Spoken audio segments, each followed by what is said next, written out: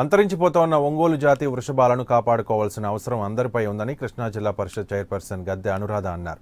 జిల్లాలోని కేసరపల్లి వద్ద జరుగుతోన్న జాతీయ స్థాయి వృషభాల బల ప్రదర్శనలో 6వ రోజు ఆమె ముఖ్య అతిథిగా పాల్గొన్నారు. రైతుల జీవితంలో భాగమైన పశువులను కాపాడుకోవాల్సిన అవసరం ఉందని, ఆ దిశగా ప్రజల్లో చైతన్యం తీసుకొచ్చేలా ఇలాంటి కార్యక్రమాలు నిర్వహించడం అభినందనీయమన్నారు. రాష్ట్ర వ్యాప్తంగా అంతరించిపోతున్న కళలు, క్రీడలను ఇలాంటి వేదికల ద్వారా వెలుగులోకి తీసుకురావాలని అభిప్రాయపడ్డారు.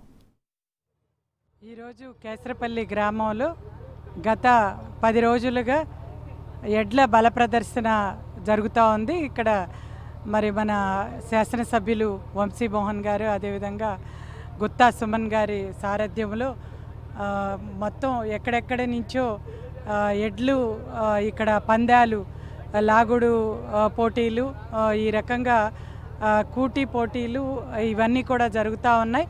మరి వీటన్నింటిలో కూడా ముఖ్య ఉద్దేశం గ్రామీణ ప్రాంత ప్రజలందరికీ కూడా ఒక మంచి వినోదాన్ని అందించటమే కాకుండా చక్కటి పశు సంపదను అభివృద్ధి చేయటానికి ఇది ఒక చక్కటి మార్గంగా, మరి ఆనాడు పాడి పంట ప్రతి ఒక్క రైతుకి కూడా తప్పనిసరిగా పొలంతో పాటుగా ఆవులు, ఎడ్లు, గేదెలు ఇవన్నీ కూడా ఉంటేనే వాళ్ళందరూ కూడా ఆ పంటని చక్కగా ఇంటికి తెచ్చుకోగలుగుతారు.